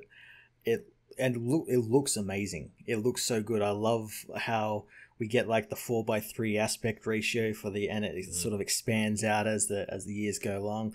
I love also the fact apparently they shot the comedy segments of the show in front of a live audience, so you get so you get like the claps and everything that are actually in there. It's not like a laugh track. That's pretty good. That's pretty fun. Also, too, we got to see some returning characters in here. We get to see Scott Lang's agent buddy. Yep, Jimmy Woo. Jimmy Woo back again, one of our favorite comedic actors there, reprising his role. Good for him. We get to see Spectrum here, adult Spectrum, who's showing up here as well. Mm-hmm. Who's part of Wanda's dream, but maybe doesn't know why. Because the feeling I seem to get is that her powers are so crazy now, she's sucking people into her dream world and making them part of her fantasy, even if they don't know it. Well, the thing I got from the trailer is that maybe someone is actually doing this to her. And like she's not aware of what she's doing, and we've got goddamn Agatha Harkness in this. So I imagine she's involved somewhere in this, and Mephisto's rumored to be involved in it. Yes, in fact, we get maybe another little reference to Mephisto in another trailer. Yes, we do. That we saw. But yeah, WandaVision looks super cool. And I love that even though we've gotten so many trailers right now, we still don't fucking know much about it. So I think there's a lot to actually be surprised about. Because like as much as I like the other Marvel movies, we can safely assume what's going to happen from a bunch of them just by watching the trailer. Yeah, absolutely. But yeah, this one, we don't really even have like a basic premise. We just know that, something fucky's going on. Something fucky is very going on. Probably born out of Wanda's grief over losing Vision, but Vision's back, but maybe he's not. We don't know. Yeah, the Soul Stone's involved in it somehow. Yeah. So I guess we'll know soon. I guess we'll know in January. Yeah, very soon, a month away. Very soon. Cannot wait. And on the similar front of just wildly creative and super unexpected, we got the Loki trailer for a show that like I almost forgot was happening. And, boy, did they remind me in a big explosive way. Oh, boy, yeah, it looks so damn cool. Loki is DB Cooper. Didn't see that coming, but all right, that's pretty fucking dope. So this looks to be a universe hopping, time traveling, almost like weird control David Lynchian take on Loki, but also the Loki from the end of Endgame where he escaped. Yeah, so it's not the Loki that we saw who died in Infinity War. It's the one from Endgame, which means he doesn't have that extra character development that the one he got after this, because he's basically just the 2012 version. He's still an asshole, still a villain. Yeah, so, and from the trailer, it looks like he gets kidnapped by the TVA, who are like the time bureau sort of thing. Because he's clearly abusing time. Yeah, clearly. With the Tesseract. So I really think he's going to be forced to somehow work with them, because there's like scenes in the trailer where he's in like a suit that has the TVA on it and everything. So it looks like maybe this is like one of those things like, will you help put time back the way it was and you'll be free or something. So it's Quantum Leap, Agent of Asgard, and also Vote Loki too, because he's literally wearing the same costume and the same pin. And man, that's such a cool fucking cover, and I love that they recreated that. Yeah. Well, and the thing to note about that is that Loki isn't the Loki we see in the rest of the trailer. That's like that's like an alternate universe Loki.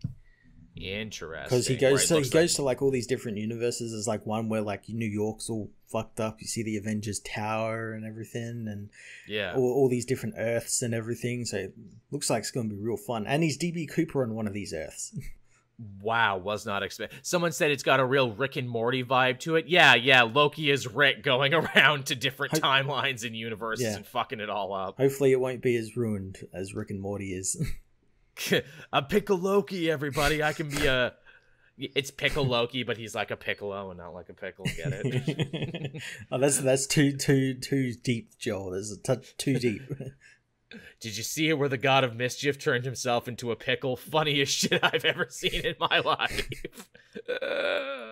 Yeah, this also looks like just a big concept show. Like, they didn't need to go this big for Loki. They could easily have just said like, it's Loki, he's fighting a villain, but it looks like they're actually trying to do something big here. Yeah, and I imagine it's definitely going to have like lasting effects on, I don't know, whatever comes of him after this. I have to imagine he's going to be in Thor 4 in some way. Oh yeah, at the end of this, they'll find a way for him to get back to life and back in the main universe. And Generation West is reminding us that the TVA were actually a Walt Simonson creation for his run. Oh, right on. Yeah. I did not know that. That's cool. Also, too, some other mild Marvel Easter eggs there. We get 3 big heads there in the TVA office that look very similar to the Living Tribunal. Yeah, well, I think they're... someone pointed them out. I'm not too familiar with them, but someone did point them out, that because people were getting them confused with the Living Tribunal and like the Council of Kangs, because they look very Kangish. They do, which is very interesting in and of itself, because we know Kang is going to be playing a big part there and batting a lot of cleanup for the time travel shit that was done in Endgame. Yeah, people had found the art that those faces are based off, and they're exactly the same. They're the Timekeepers, Xanth, Ast, and Vorth. Right, okay, that makes a little bit more sense, considering that it's the TVA offices. Mm-hmm. That they would either be an arm of Kang or work for Kang or worship him or something like that. Yeah. Oh, yes, I've read the Walt Simonson run jersey. Like, it's just been a long time. I forgot about the TVA. That was released a long time ago. That was a long time ago, and also the TVA haven't been back in anything in forever. Yeah. That's the thing. That's why it threw me. Another interesting thing someone on Twitter pointed out, it's Owen Wilson, who looks goddamn unrecognizable in this. Yeah. Looks unrecognizable. He's kind of standing there in this weird church, and we see a pane glass window above there of what looks to be Jesus, but it's very clearly a red devil man with horns and everything. And it's like, oh, do you think that's Mephisto? Is Owen Wilson Mephisto? I was thinking that as well, and I was like, that's totally like Marvel to do that, where they cast this guy, you think he's just going to be comedy, comedic relief and whatnot, and he turns out to be fucking Mephisto. Hey, it's me, Mephisto, Lord of Lies. You want to sell your marriage to me there, Spider-Man? Come on, it'll be fun. Do it. Well, I mean, you just sound so sweet there. I guess I'll just have to. Yeah, that's right. Do it. Again, you'd want to make a deal with him because it's Owen Wilson. He's so charming. Do you think Owen Wilson and Luke Wilson argue about who's in the better superhero thing? It's gonna be an awkward Christmas this year.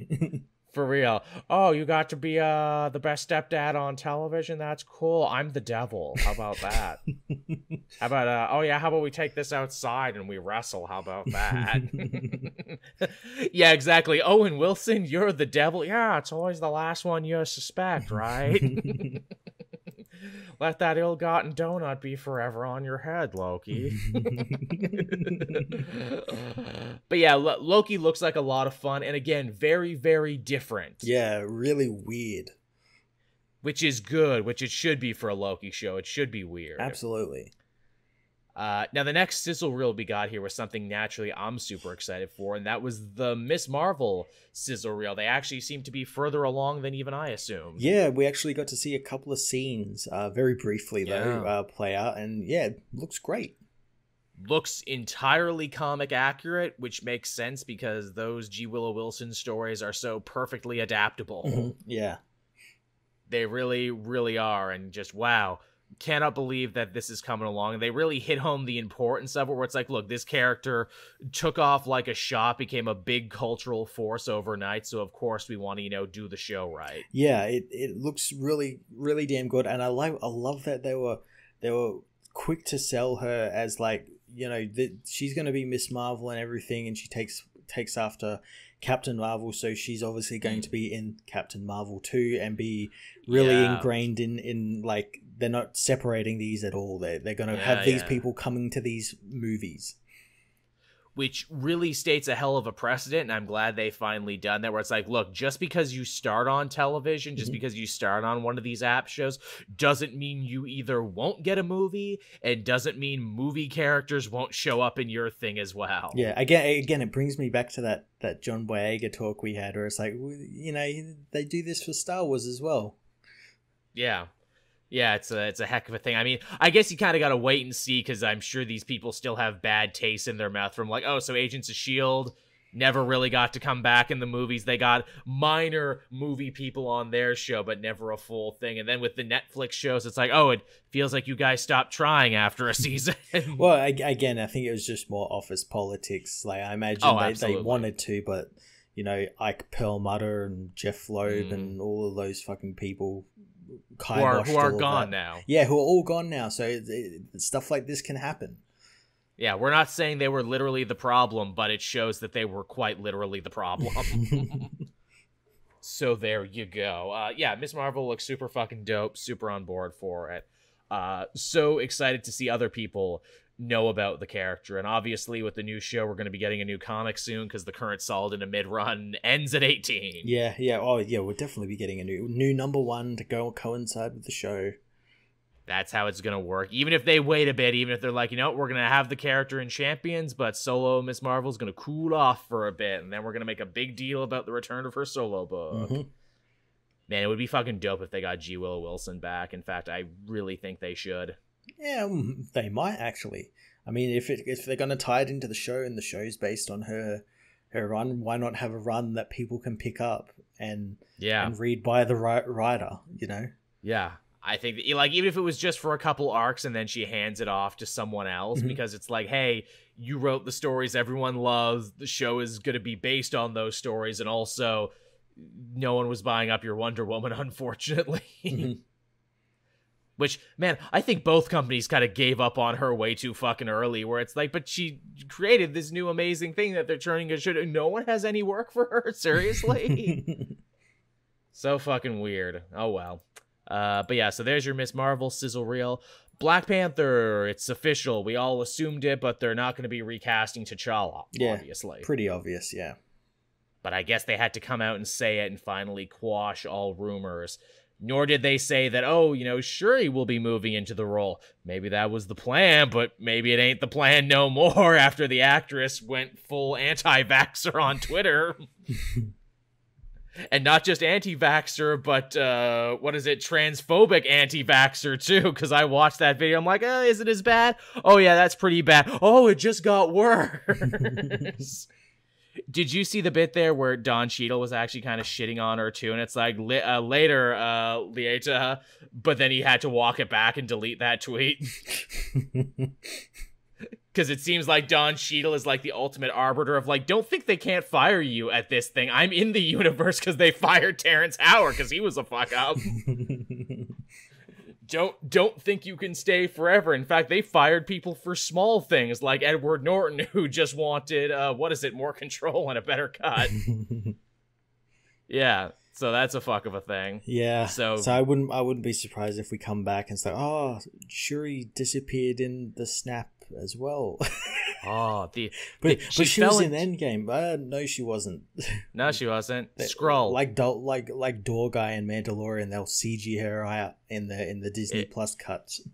Exactly. Oh, you see, Shuri was experimenting with the negative zone, and she fell through it. Never to return. And Cara Dune was there too, actually. Yeah, this is where we cross over Marvel and Star Wars, and and Chris Pratt's gonna fall into that pit too if he doesn't straighten up and fly right.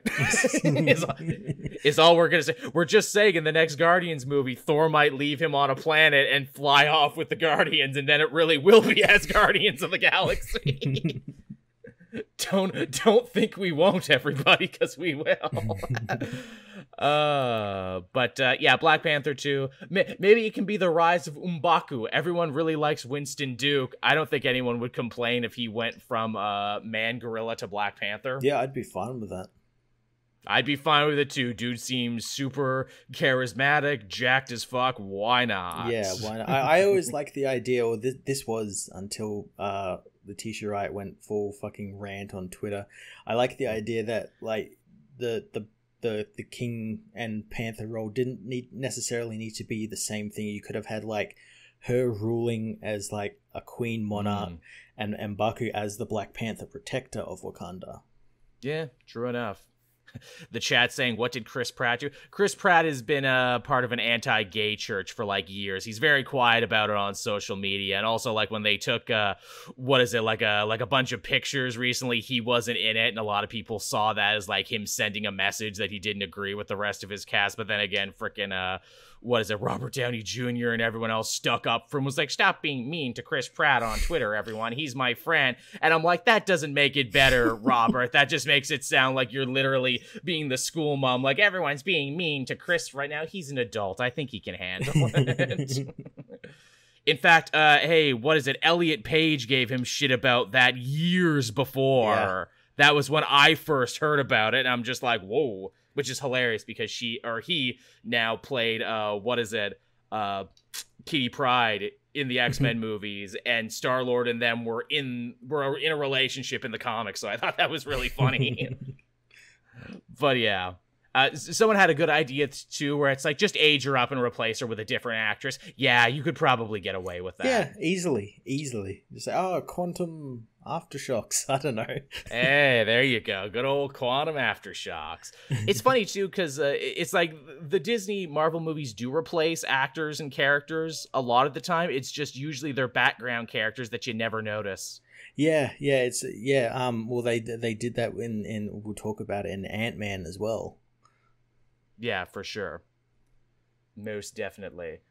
Again, no, Tevya, that's not the exact same thing at all. Get that idea right out of your fucking head, Tevya. No, not at all.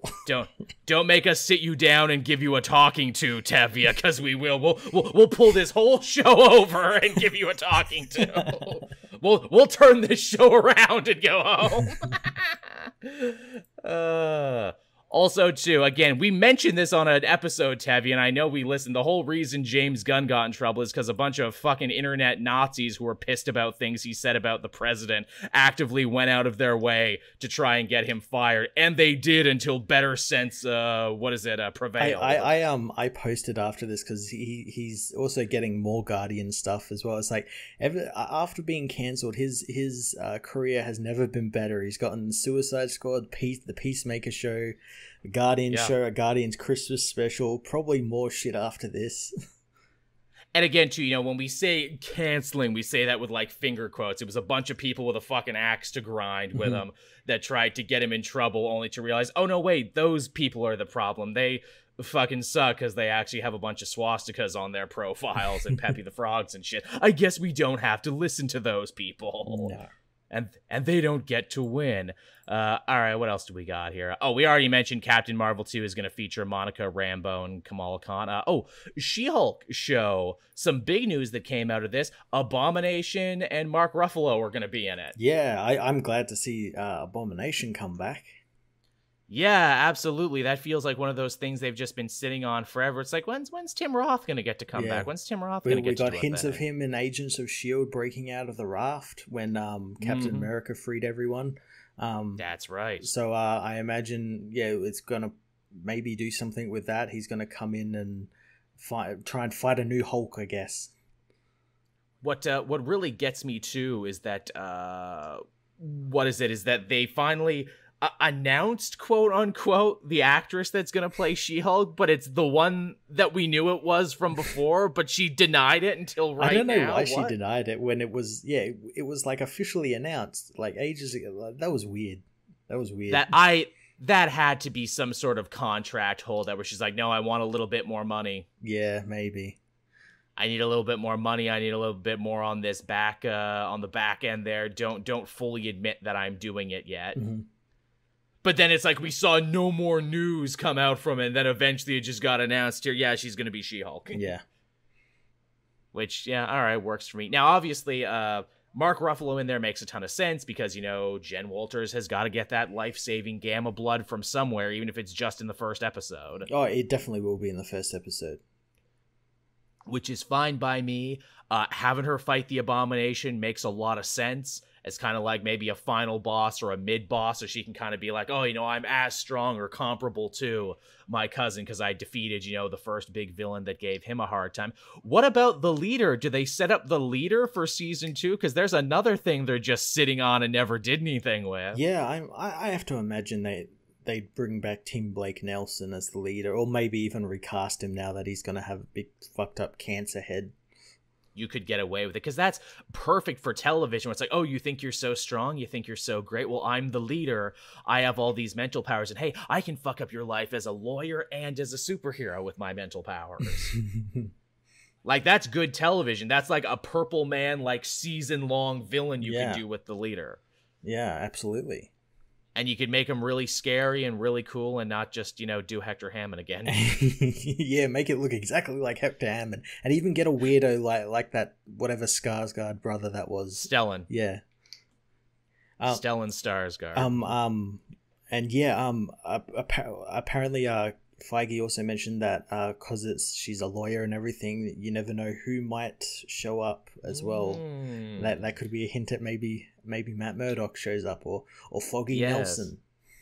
Yes, because another big piece of news this week is apparently everyone who's ever been in a Spider-Man movie is going to be back for Spider-Man 3 because of multiversal shenanigans. Well, not even anyone in Spider-Man, just like everyone in general. Everyone in the world has been cast. This is instead of a stimulus check, you get cast in Spider-Man 3. Man, finally the government doing its job all over the world. Look, we can't give you health care or a living wage or fix your gout or your bad toe, but we can put you in Spider-Man, though. Everyone gets to be in Spider-Man for 1 second. Honestly, I'm fine with that. And I know a lot of people, and even myself, was kind of like bumming on the concept at first, where it's like, oh, you know, it's one thing to cast, Jamie Foxx, because, oh, that's a throwaway joke, ha ha ha, Blue Electra. Oh, you cast Alfred Molina, though, but he's a real actor, so he's going to have to actually be involved in this in some way. But it could still just be a post-credit. It could still just be like a wink and you miss it. It's probably absolutely going to be that. Going to be a quick sequence or something in the movie. They go to the Raimi universe, and look, there's an old pudgy Tobey Maguire and Kristen Dunst and all that sort of stuff. Who apparently Tobey Maguire has really pissed off a lot of people in Hollywood, which is why you don't see him anymore. Yeah, well, apparently he's a nightmare to work with. from what I understand, and apparently like a real serious gambler and everything. Mm-hmm. Like, what is it? Like that joke in Ocean's 11 when all those celebrities are playing cards. Yeah. Like, apparently that's not a joke. No, yeah, I have to imagine. Yeah, Topher Grace in that film is Tobey Maguire. Like, literally, that was what they were doing with it. But yeah, holy shit. So everyone's going to be in that movie, but because everyone's going to be in that movie, we might get Daredevil in that movie, too, to where at first I'm like, oh, this movie's overstuffed. That's too many. Oh, Charlie Cox might be in it. Proceed. And it kind of makes sense as well, because Peter would be in some type of legal trouble. Yeah, and being poor, he'd probably only be able to afford Nelson and Murdoch.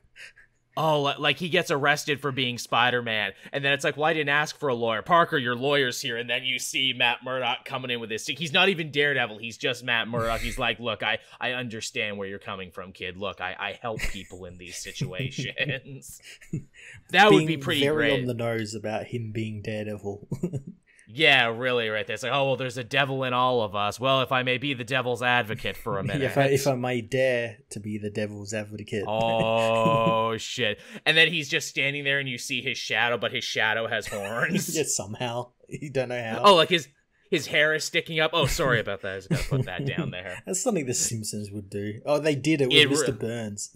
Literally, they've done that joke before. Man, I thought all lawyers were the devil, but this guy... I called your aunt, and also I'm keeping your aunt's number because she's super hot, and I'm also a sex addict, just so you know. Not only am I Daredevil, not only am I your lawyer, I'm also your new step-uncle, Peter, just so you know. just throwing that out there. Oh, fun stuff. But yeah, I'm all about that. Yeah. What else do we got? Ooh, we got a full-on trailer for Falcon and Winter Soldier. And boy, does it look good. Man, buddy cop superhero movie with Anthony Mackie and Sebastian Stan. All right. Yeah, it looks fun. It looks exciting. It looks like it's a real great like espionage thriller. The settings as well. Like we got a look a kind of a good look at Madripoor, and it looks exactly like how I imagined it would look. That's pretty slick. Obviously, we know Baron Zemo is going to be back in this. We see him for a second. We also see a new lady villain with a mask. Is she anybody? Did I just have a brain fart? Flag Smasher, or one like Flag Smasher's men. Right. It's funny. She's played by Erin Kellyman, who played Enfys Nest in Solo, and I really like it because she ends up fighting the villain, the heroes on the back of a moving truck, like she did in Solo. That's okay, cool. I thought that was her, but I also thought I was going senile. Okay. Man, good for her. She's getting all the good Disney roles. Yeah. She's a very striking actress. She doesn't look like anyone else, so like you can't mistake her. Mm-hmm. She looks like a friggin' what is it, like an old English fae, like something from the Book of Kells, but brought to real life. Yeah, that's awesome. And again, we know, what is it? Kurt Russell's kid is going to be in this too, as John Walker. Yeah. We haven't seen much of him. We just see that same shot of him in the football game. We haven't seen anything else. I imagine. I wonder if maybe he goes crazy like immediately. Yeah, does he like kill a bunch? But also, like in a series that seems like it has a lot of villains, is he going to be the main villain? Is he going to be a secondary villain, or are they going to try and build him up and then maybe he actually helps Falcon and Winter Soldier, and then maybe they try and spin that off into a U.S. agent show? I could see that. I think it's going to be a bunch of different things where it's like you got Zemo doing his thing, and then you got the Flag Smashers and whatever's happening with them, and then U.S. agent, and it all kind of like like snowballs into like this big event or something. Yeah. A lot of good stuff. This show has a lot of very interesting things going for it. And also, Bucky and Sam, no one has quite agreed who will wield the shield yet, because they're all basically just wearing their costumes. Yeah, and their costumes look great. That new Falcon costume looks awesome. It looks really nice. It's not quite his comic counterpart as Captain America, but pretty good. I'm waiting until he goes to like, we can't really go to T'Challa, maybe like Shuri or somewhere in Wakanda, and gets those hard light wings. Yeah, those are good. And they'll get Pym in to do it. Pym will make it for him. hey, or Wasp there, because she was a fashion designer. Maybe they'll bring that back. They'll bring back her just out of the blue. Hey, I was a fashion designer before I disappeared into that realm, the quantum realm, for a bit. Then we got the What If trailer, which, man, that looked fucking cool. That looks really damn good, and I think this is Chadwick Boseman's last stuff as a T'Challa. It is, and to think his story is he gets picked up by Yondu instead, and he becomes Star-Lord. Yeah, that looks so cool. Very cool. We got the Marvel Zombies. We got a big guy in Rusty with frickin' Agent Carter and Steve. Yeah, that looks really cool. We got a Doctor Strange versing an evil Doctor Strange. Yeah, and of course it's all hosted Tales from the Crypt style by the Watcher. Yeah, voiced by what's his name? Jeffrey Wright. Who is so goddamn good in that role. I hope we actually, if the Watcher ever shows up again in the main movies, and I'm sure he will, I hope Jeffrey Wright does his voice too. You have to imagine he would. Yeah, his little speech he gives is so great. It's like an ask the question, what if? just shivers down the spine. That show's been in development forever too. Well, I think it's like 20-something episodes. Like, it's not like your usual 12 episodes, because I think they're doing the first 2 phases of Marvel, because I think each episode is like a what if on a particular film. Like, what if Guardians of the Galaxy had Black Panther instead of Star-Lord? I mean, I hope all these things succeed, but I really hope that one succeeds, because it's like, hey, Disney, you fucking animation house, it's like, if you take your time and resources, you can make some really impressive Marvel animation. Yeah, I didn't put it on the list, but yeah, all the Pixar animation stuff they announced here sounds so fucking cool. Yeah, they're doing a lot of really cool shit there, where it's like, hey, Zootopia, we're bringing that back for a show. Wouldn't you like a police procedural with talking animals? Yeah. Yes, I would. That movie had a really interesting world. Yeah, that they're doing a Big Hero 6 show as well, and it reminded me, because they showed like art and everything from it. I'm like, wow, these words were super fucking interesting to look at. I'm glad we're getting more of them. So the Baymax show, is that after the cartoon? Because there's a Big Hero 6 cartoon going on right now that's also a sequel. Is this a different type of sequel? What's the deal? I don't know. I am not too sure. It's called Baymax. Is this about the Baymax that got lost in the other world? I have no. I mean, it just looks like it's going to be shorts though, because it's like Baymax goes and helps a person, and you couldn't really do a lot with that over 20 minutes or so. Well, he's doing what he was programmed to do, which is interesting. Yeah.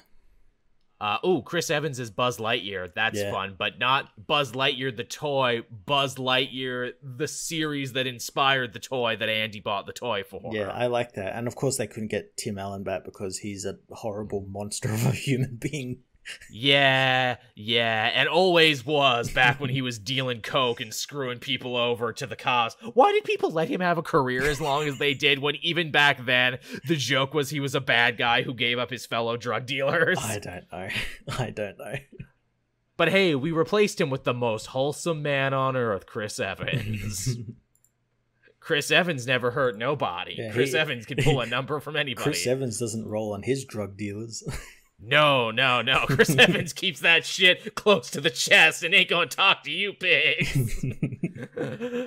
Oh, man.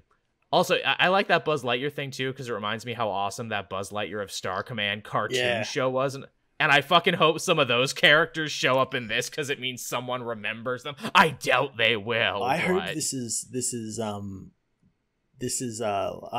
popular, so then we get a Woody version, which is basically just like an animated western. Yeah, it's the Roundup Gang. It's him and Prospector Pete and Jesse and everything. Oh man, they could do it with actual puppets, like in the thing. Get like fucking. Well, I was gonna say it's Disney, so they wouldn't get Leica to do it, but like Leica, if they just stop motioned that shit. Yeah, just keep doing that. The real versions of all these great toys and the stories you didn't know. That's really, man, that's great too, because that kills like so many birds with like one stone at Pixar. We want to do more Toy Story, but the story's done. We'll do this then. Yeah, I'm surprised they haven't. I mean, I guess they kind of have with that. Was it Forky or whatever his name was? But like set stories in that world. Yeah, that's true. They did a couple of shorts that were really good, like the one where they're at the motel and the one where they like fight like a bunch of like street shark dinosaur toys. Yeah, They're like pretty good. Yeah. Yeah, it's good shit. All right, what do we got after that? The Guardians of the Galaxy holiday special, which, yes, is definitely a reference to the Star Wars holiday special. Yes, James Gunn was quick to say that, and yeah, we're getting, it's a live action holiday special that's going to be filmed when Guardians of the Galaxy 3 films, and it's going to be released the Christmas before that film. Yeah, 2022. Yeah, so I'm looking forward to that. That's cool. I'd love if this is something Disney does now, where like we had the Star Wars one, and we get like a Marvel one, and then maybe like a Disney one, and all these different things. It's beautiful too, because it's also showing like, look, we don't take ourselves too seriously here. No. We have fun. Yeah. Isn't this fun? Isn't this nice? And also, man, I hope it's just like the Star Wars holiday special. I hope we get Jefferson Airplane doing weird musical interludes. I hope Drax has CG porn. I hope it's filmed exactly like... Did you ever see the music video that Gunn did for Guardians of the Galaxy 2 with David Hasselhoff? Yes, yes, I did. Just film it like that. Yes, please. I hope it's just like... I hope it's Yondu reading a book. All right, everybody, sit around and we're going to read this book about the Earth Day Christmas. There's so many funny places they could go with that. And also, like, hey, you get Guardians of the Galaxy on your app. How cool is that? Yeah. I think that's very cool. All right. It does feel kind of weird though, where it's like, hey, we're doing a Christmas special 2 years from now. Yeah. Well, I guess like I guess to build hype, and it's a live action one, so they can't exactly pump it out. Especially not this year with coronavirus. No, they couldn't. Not at all.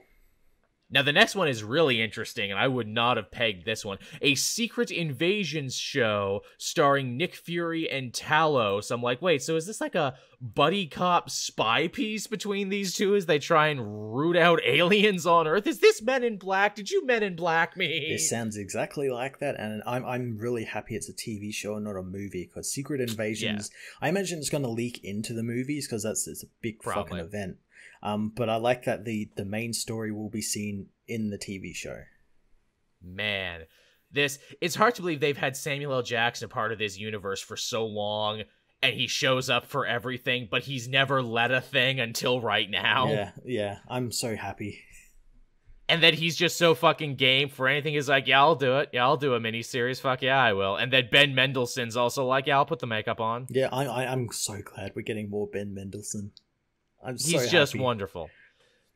And also, too, they've totally set it up that Fury and, Talos and the other Skrulls know each other and have hung out since Captain Marvel. Yeah, and there's also the tease that was at the end of Spider-Man Far From Home, where Fury was off-world setting up maybe S.W.O.R.D.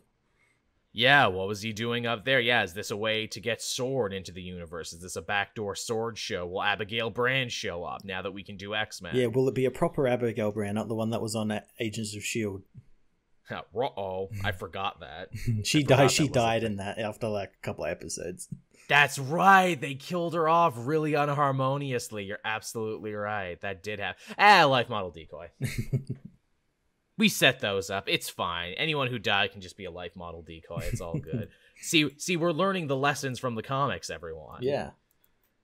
Ironheart is also getting a TV series, which between this, Ms.Marvel, Kate Bishop and Hawkeye, I think it's pretty obvious that we're building up to some sort of Champions, Young Avengers style team-up piece. But Joel, everyone told me Ironheart was a complete failure and wouldn't succeed. Jeez, it's almost like the the goalposts are moving now. It's almost like what these people think in their small little comic worlds don't really matter to the bigger multimedia machine. And it's almost as if everything Marvel had done for years, planting the seeds of these younger, ethnically diverse characters, is all paying off now in the bigger, entertainment content creation machine or something. Yeah, I'm excited for an Ironheart show. I know it was coming eventually. I'm glad it's coming now. Riri has been cast. She's being played by Dominique Thorne. Yeah, Thorne. Mm-hmm. Great looking casting. Yeah, and this show also ties into what Don Cheadle's doing next. Yeah, finally Don Cheadle as War Machine gets to take center stage because we're doing fucking Armor Wars. Right on. I never thought we'd be getting Armor Wars. Neither did I, and I love this idea where it's like, yeah, sure, we killed off Iron Man. Don't worry, it's not the end of those armors, though. You're going to get all the fucking armors. Oh, don't yeah, you worry. someone's coming and stealing his technology still. It doesn't matter if the man's dead. I imagine, goddamn, what's his name? Arno. Oh, that's a good thing. I had never considered Arno being involved in this. I don't think they would fucking do that. They won't. That's such an ass pull in the comics as well. It is. Like, that's cartoonish even by comic book standards. I am his evil brother you didn't know about. Oh, really? You were doing the evil brothers? Tony really wasn't a Stark. He was an alien, maybe? That's still kind of stupid in comic books as it stands now. No, I think you were going to say, Stain's kid. I was going to say that as well, but I was also going to say Justin Hammer might be coming back. Oh, that's good too, just to have more Justin Hammer and things. Yeah, more Sam Rockwell is fine. It's good. I see Sam Rockwell, I watch. Just add Sam Rockwell. It's like brown sugar. Just add a little Sam Rockwell in there, and now your recipe's better. Yeah, another guy who feels slightly underused, but a guy who also feels like he's genuinely up for anything as well. Yeah, and imagine, he'd be coming back as, if they were to bring him back as a main villain, because, he was the first one to kind of steal Stark's technology. I could see him trying to do it again now that the man is dead. Haha, Tony's dead, I will steal his shit, and Rhodey's like, nah, dog, no you won't. You forgot about me, man. What do you think they'll do with Roxxon? Yeah, there is going to be Roxxon. We saw Roxxon in the background of the Loki trailer, didn't we? Yes, we did. So there you go. I mean, Roxxon's definitely coming. Could be Roxxon trying to steal it. Who knows? Yeah, I imagine with Inhumans and everything starting to make a coming. I imagine we're going to see Alchemax as well. Yeah, true enough. Yeah, there's lots of evil corporations to go around.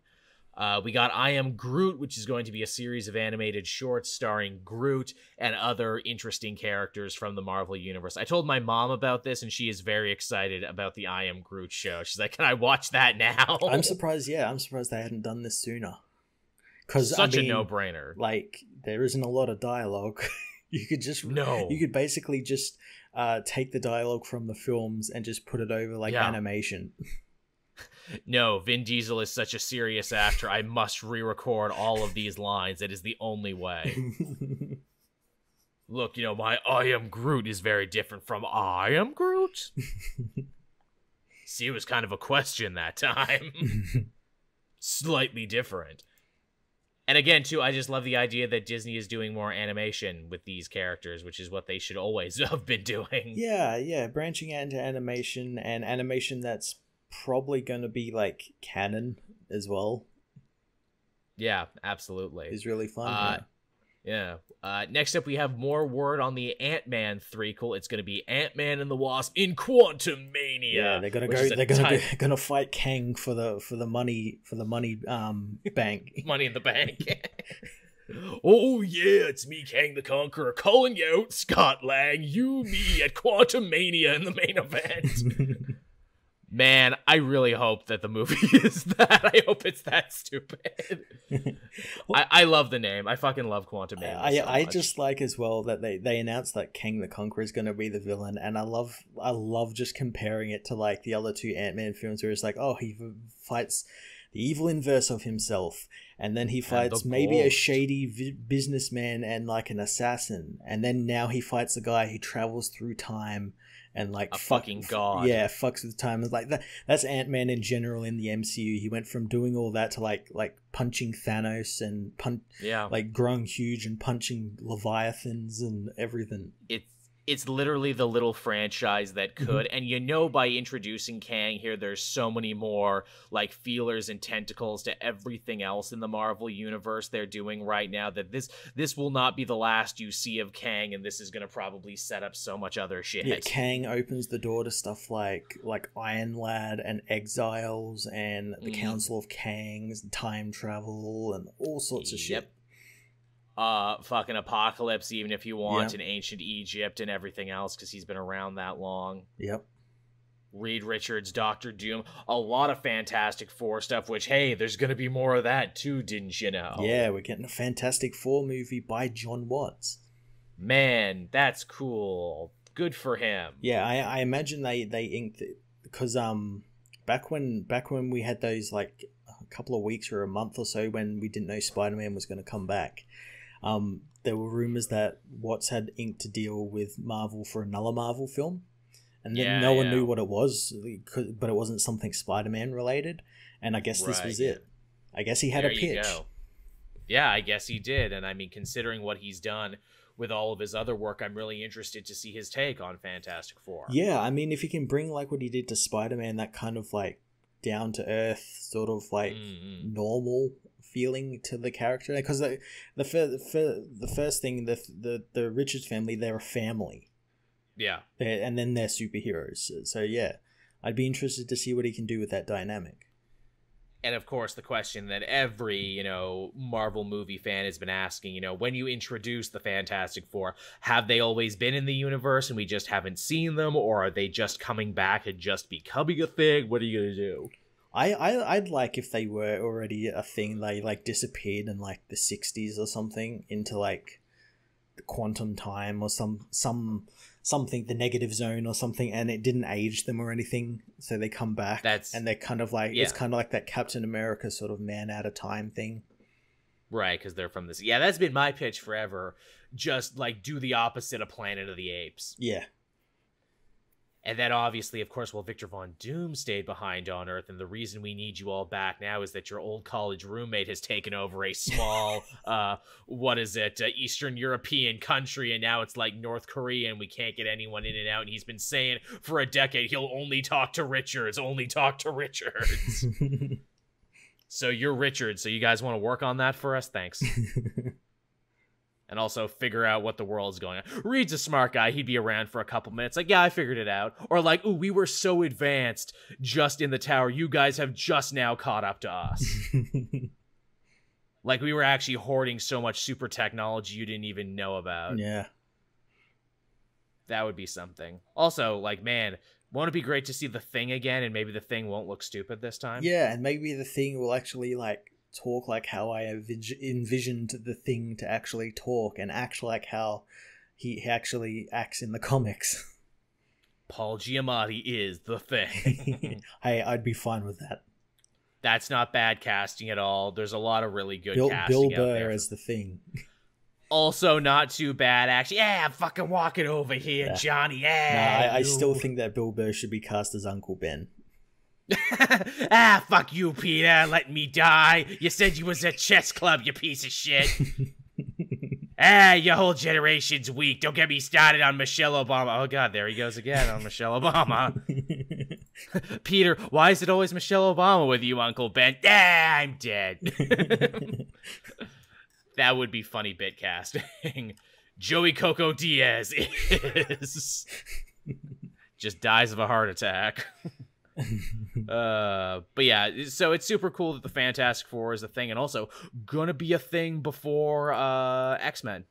Yeah, well, I imagine this is probably going to be the gateway. This all like, and I imagine like X-Men just recently finished up with New Mutants and Dark Phoenix. It's been a little bit since the Fantastic Four, so true. With X-Men, they know they have a ready-made franchise there that they can just sit on it and let people miss it. Yeah. Oh, and not only that, Feige has like a board somewhere in his office that just has all of like the plans they want to. We're gonna do Krakoa and we're gonna do all of this cool shit. Man, wouldn't that be some shit? How come we haven't heard of the X-Men in the new movie universe? Oh, because they've been living on Krakoa in secret this whole time. I'd love that if we start getting hints of some weird island just appearing out of nowhere, and it's like, oh, it's filled with fucking mutants, and they're all fucking weirdos in their sex island. Yeah, you just steal a thing from modern comics. Why not? Again, like we've mentioned it before, but mutants are so easy. How did we not know mutants exist? Because Charles Xavier used his powers to make you all forget. Yeah, or and as well as like you might have mistaken, people getting powers from like accidents as mutants and stuff like that. True. You thought we were Inhumans. Actually, Inhumans didn't happen. We made that happen in your mind. None of that was actually real. That was the real Inhumans versus X-Men. Yeah, that's what it was. We put it all on them. And I guess the last piece of news here, which actually I kind of jumped around it, but they finally said who Christian Bale is going to be playing in Thor: Love and Thunder. Yeah, and it's God, the goddamn God Butcher. Yeah, we all thought he was going to play Dario Agger, but yeah, he's going to be Gore the God Butcher, which I think we can take to mean that he's probably not going to be on screen that much. He's probably going to be some sort of like CGI monster creation. No, you see, because Christian Bale really gets into roles, he actually went into outer space and became God the God Butcher. Gore the God Butcher. He went and killed a bunch of Thors and inherited this power and everything. He lived alone on a planet for thousands of years to really get in the role and go crazy and become the world's most militant atheist. I hate these fucking guys. You know, it's funny too, because clearly Taika Waititi had read the Gore the God Butcher saga, because literally in the commentary for Ragnarok, he's like, oh, and there's there's the Necro sword. Comic fans will know what that is. Which technically, if that's the Necro sword, then that also means Null exists in this universe too. Yeah. Can we get Null, please? Please. Yeah. Just don't let Sony deal with it. No, yeah. Take it from them before they can use it. Let's face it too. That's also why they're bringing back all those other Spider-Man and having this whole multiversal concept. It's not because Spider-Verse was such a masterpiece. I'm sure this is some deal they struck with Sony to be like, look, there's other universes and other perfectly valid Spider people out there you can use. Please give us Tom Holland back. Yeah, the prime Spider-Man for all intents and purposes. Prime for a reason. Look, you can do whatever Venom, Morbius, Sinister Six, because apparently they're really fucking still dedicated to making that happen. Yeah, but even then, they might still be in the MCU, because you got fucking Michael Keaton and Mobius of all things. For a minute, you got me for a day. Go. Better shoot everything you need right now. Also, so hard to get Jared Leto back from his sex island. Yeah, they're gonna be filming the next sequel on that island. It's going to be video conferencing in Morbius 2 to the island. Spider Island or something. Oh, yeah, there you go. We'll call it Not Quite Spider Island. So, yeah, that just about does it. That's everything that went down in the Marvel conference call, and or Marvel Disney conference call. And holy shit, what a torrent of new movies and TV shows and experiences and interconnected universes we can be watching. Yeah, and that's just the Marvel and Star Wars stuff. They had a bunch of like National Geographic stuff that all sounds really cool. They got a Jacques Cousteau series coming out that looks really awesome. Nice. They're following Chris Hemsworth around as he tries to beat up aging. I'm okay with that. They're also following Will Smith around on his midlife crisis as he goes and like puts his face in volcanoes and whatnot.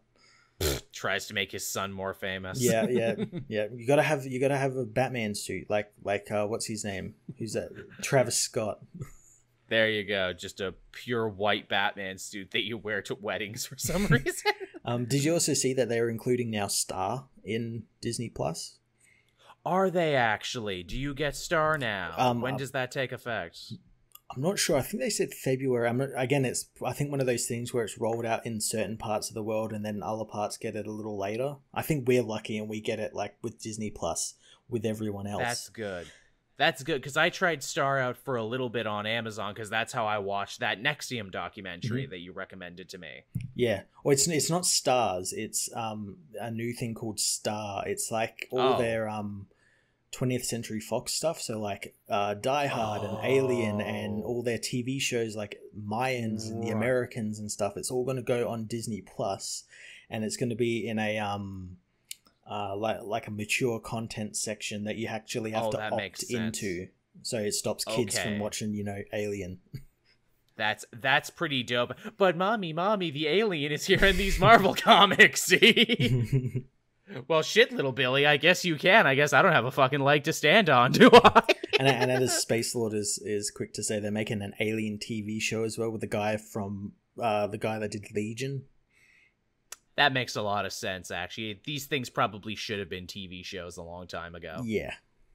And now that the money and technology is there. Yeah, well, I imagine they'll probably be using the same stuff that the Mandalorian did. They talked about that for a little bit as well, how they're building much more.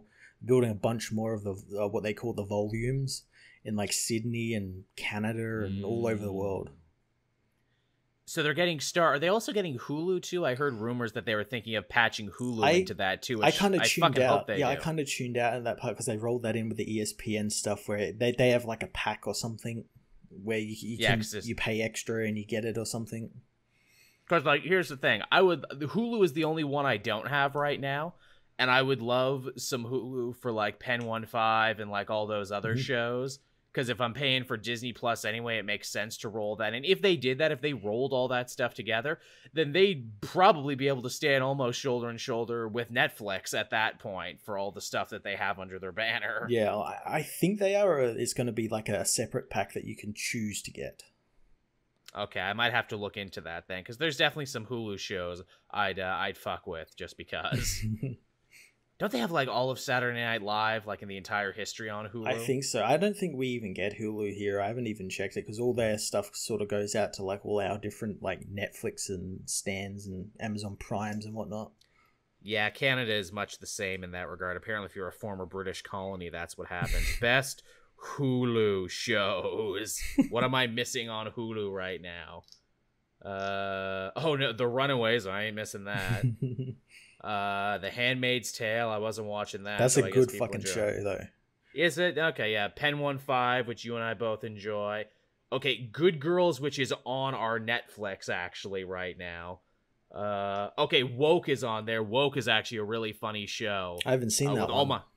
It's really funny. It's got a ton of our favorite, African American voice actors and comedians. Nice. All doing the voices of this dude's hallucinations. And the best joke, this will make you watch it. There's a bit there where the lead star, who is a black cartoonist, he goes to a party for like other affluent black creators, but to make sure he's cool enough to come into the party, they're like, we have to test you.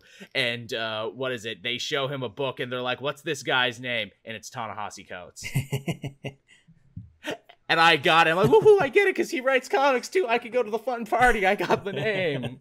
I had to figure that out for myself. Woo.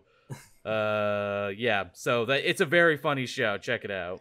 Yeah, what they announced? It's Always Sunny in Philadelphia is getting like 400 new seasons as well under Disney. Hey, good for them. I can't believe that's like it can be classed as a Disney show. I know, right? It is technically involved. Also, I think that helps shut people up too, where it's like, oh, they only care about kids and family stuff. No, they don't. Yeah. Well, this was like a big thing, this whole Star thing, because now it's like all their mature stuff. They've got something for everyone now. Yeah, they really, really do. And it really makes me wonder how many people are actually going to subscribe now, because at the moment, they've already got like 87 million subscribers. They actually beat, because they thought they were going to get that 80 million in 2024, so they beat it by 4 years. Wow. Well, you know what, I guess on that note, everyone, we've been talking for almost 2 full hours, but we covered literally everything. So we hope you enjoyed it. We hope you had as much fun as we did. I guess in the comments section down below, tell us what's the thing you're the most excited for, because Lord knows there's, as Matt said, something for everybody. There is. There really is. Like, if you want to watch fucking documentaries, you got National Geographic. You want to watch action, you got your Marvel and your Star Wars. You want sci-fi, you got your Star Wars. You want horror, you got your Aliens and all that sort of stuff. Everything. Plus all your favorite cartoons you grew up with, those as well. Absolutely, yeah. So there you go, everyone. Thank you so much for joining us this week. This was a lot of fun. Again, we'll be back next week with something different. If we're not live, it's because we decided to record some manner of Christmas commentary. So be sure to be on the lookout for that. And yeah, I guess we'll end this one right now. Be sure to check out our sponsor, livefit.ca. Be sure to check my Instagram the next coming days, as I'm going to try and give away $100 worth of food.